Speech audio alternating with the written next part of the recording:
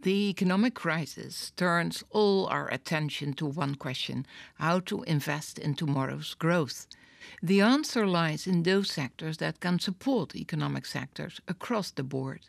Sectors like photonics. Horizon 2020 is the EU's next framework program for research and innovation. And as many of you will know, the European Parliament and national governments have just agreed on its budget and scope. This is excellent news for all of us.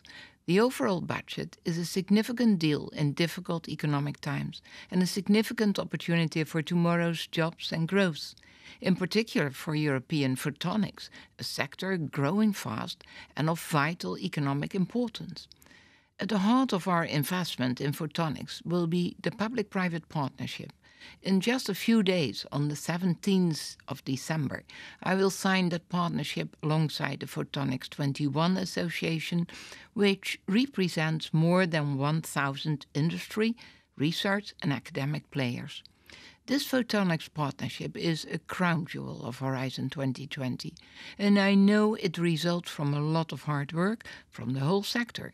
Thank you all. You have achieved something very impressive, and thanks to that engagement, Europe today leads in many different areas of photonics. Putting more flesh onto the bone of our Horizon 2020 plans, we have also set out our first work program, covering 2014 and 2015. Photonics is very visible there, and we have made a big step forward from the previous program FP7. Not just through an increased budget, but also by being more comprehensive, more focused on innovation and with a wider scope. And that is thanks to our close cooperation with you. The calls in this work program will focus on a few key areas. It will aim to secure leadership in areas where Europe is strong, or where there is a potential for creating new markets. It will particularly emphasize faster innovation processes and quicker time to market. And it will look at the entire innovation and value chain, from advanced materials to manufacturing, from advanced research to technology take-up, from pilot production lines to demonstrations.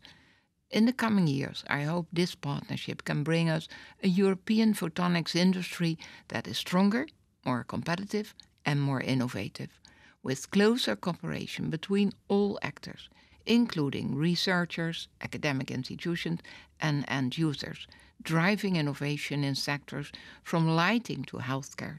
We have a very solid foundation in place, not just for a few years' research, but for a comprehensive industrial strategy for European photonics that can include 4 key elements. First, the photonics sector can work more closely together with others involved in Horizon 2020, in particular on societal challenges to create new ideas and opportunities. Second, we can make a difference to the thousands of smaller businesses active in photonics, translating technology leadership into a competitive business advantage. And third, we can find and use the synergies between all kinds of financing, not just European, but also local, regional, national, not just Horizon 2020, but also EU structural and investment funds, not just public funding, but also private and venture capital. Together, these can complement and support our Horizon 2020 investment. And fourth, we can attract talented workers and build up the skilled workforce needed for a bright photonics future. So let me just finish by congratulating all of you for the achievements of the last few years. This work is a great opportunity we can build on. Armed with a comprehensive industrial strategy for photonics, we can ensure vigorous European leadership that creates a better future for all.